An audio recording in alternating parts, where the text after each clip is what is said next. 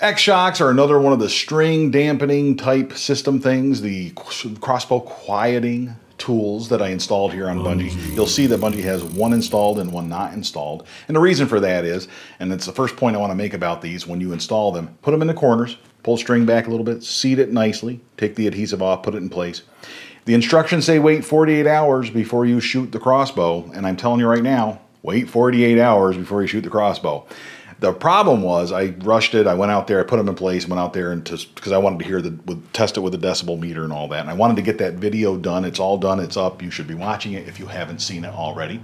It has some interesting little tidbits, some interesting conclusions about the ability to quiet your crossbow and to pull that volume down a little bit.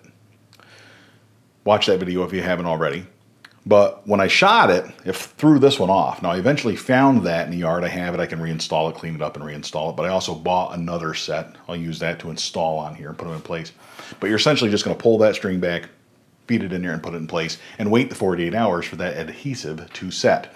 One other thing you need to know about the Ex-Shox system, however, is that when you go to change the string, it's going to make it very difficult. At least on this crossbow, the way the limbs are set up, it is a recurve crossbow. It does create a few problems, and I'm not real happy with it. In fact, I thought about removing the one that's still on there because I wasn't real happy with it. But you're going to pull back that string. You pull it back with the stringer, and then you try to pull that string out. The problem is that you can't get the string pulled back through that stringer because it's compressed between the stringer and the Ex-Shox pad. Now, it's not hurting the string any because that pad is very rubberized, it's very compressible.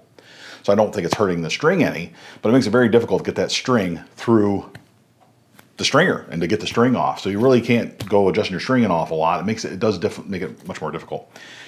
So that's a problem. I think I need to get that fixed. I mean, I'm not sure I'm going to keep those in place if that's the problem. And it may have to do with needing to pull the stringer even tighter and bring those limbs back even farther to create enough of a gap to get that string through. I'm not sure. We'll play around with that. And if I learn anything new, I'll post that with you. But just be aware that it can complicate things a little bit for those of you who shoot recurve crossbows.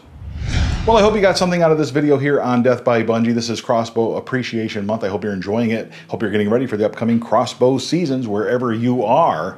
And until next time, all hail Bungee.